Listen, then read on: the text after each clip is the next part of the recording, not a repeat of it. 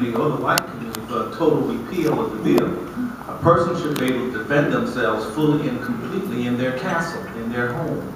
I think what will happen is that it will be clarified and it will be made clear when it applies and when it doesn't apply. And that's for the benefit of both law enforcement as well as for victims. And Darrell said it very well. There is not enough information to say that what exactly happened yet. We're not going to try this out here until we get all the facts. The task force is just meeting now to get all the information. But without that, even then, I don't think it applies as well. I don't think there's going to be a repeal. If anything, we will just clarify the law. I would not have voted for this bill had I had the opportunity to. I wish I did. I wish I had the opportunity to vote for either the repeal or the change or amendment to the bill. I don't think the bill was necessary to begin with. Florida already had one of the strongest self-defense laws in the country, so there really wasn't a need, but we seem to, if it's something the NRA wants, the legislature seems to go ahead and approve it, and that's unfortunate.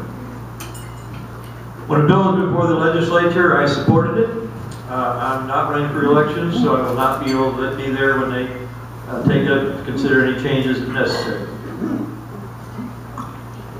I agree with the majority. It seems to indicate that stand your ground is the law, and I'm not interested in doing away with that. We did not have the most stringent law in the land. The law previously said you must retreat to the furthermost part of your house before you can use deadly force.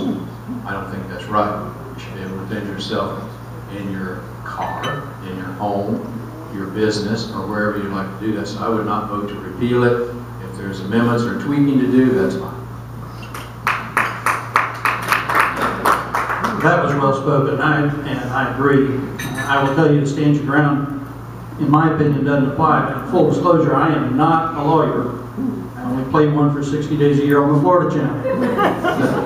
I think this is where the media has done a terrible disservice to the American public, because they've made a big issue out of stand your ground, and I don't think that law even comes close to applying in this case.